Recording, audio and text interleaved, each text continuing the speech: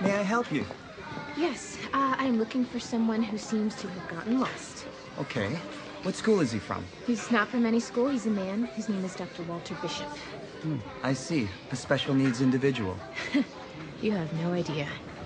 When the Victoria, the last surviving ship, returned to its harbor of departure after the first circumnavigation of the Earth, only 18 of the original 237 men were on board. What happened to them? They all died, young lady. Horrible and most likely painful deaths. You see, when you open new doors, there is a price to pay. Now, imagine. Tonight, you look under your bed, and lo and behold, you find a monster, and you're immediately eaten. Now, if you hadn't looked for the monster, you wouldn't have found it, and you'd still be happy in your beds, instead of being slowly digested in the stomach sac of the creature.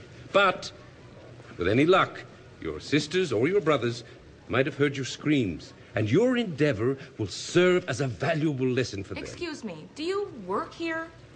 No, I'm a season pass holder. But thank you, Dr. Walter Bishop. I have no right to revoke my membership. No right. Walter, you terrified those kids. These children should know the truth. Hello, Agent Dunham. They're being tragic, coddled, and ill-advised. Have you already told Peter? Okay. We'll be there right away. Come on.